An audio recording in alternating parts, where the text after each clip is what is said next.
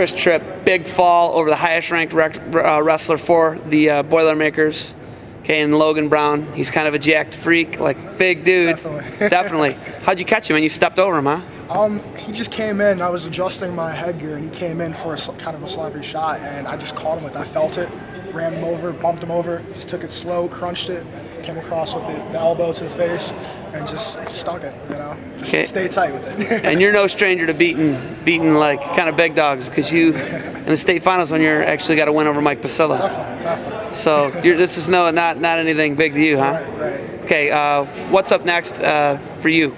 Well, this is my last year, so I'm leaving it all on the mat. You know, this is my last semester of wrestling, so I got to just leave it out there. You know, I'm trying to start a legacy, or help start a legacy for Notre Dame. So we have an actual program. This is only our second year in existence. You know? Third in existence. So I'm real pumped about that. All right, Chris, you started out at Boston U. Jeffrey, he started out at Indiana. Right. He said D1 wasn't for him. What was it for you about D1?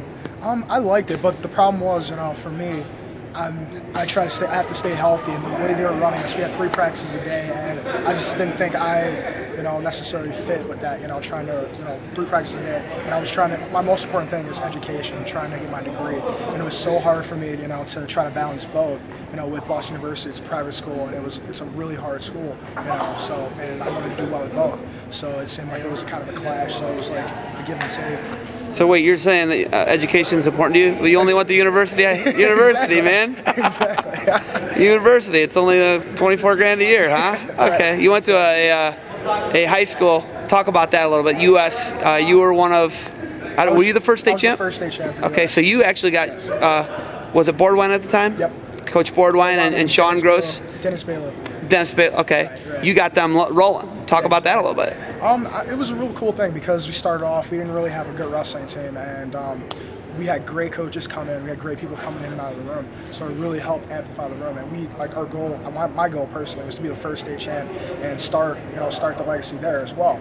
And we did it. We brought in a bunch of good guys. We just kept working hard. Our coaches were on us. You know, they ran us through so many crazy practices, but it all turned out in the end. You know, turned out really well. And the winning states. Then we had Adam Korinsky following, and a bunch of different state champions and state placers. And right now they're doing really well. You know, they're top contenders in the state every year. So definitely started that legacy. Okay, if education is so important to you, what degree are you going to leave here with? I'm leaving with accounting, bachelor's in accounting, minor in international business and finance, and then I'm going on to grad school after this to get my MBA and as well get my master's in accounting. Now, would you consider doing like a D1 GA position? Definitely. If it's available, I definitely would. Definitely would. So. All right, Chris, you got anything else for the people out there? I'm just trying to work hard and make this my last shot. You know, this is all I have, so I'm leaving it up on the mat. So. All right, Chris Tripp with the big win tonight, with the big upset over the Purdue Boilermaker Logan Brown, and good luck at Nationals. Thanks.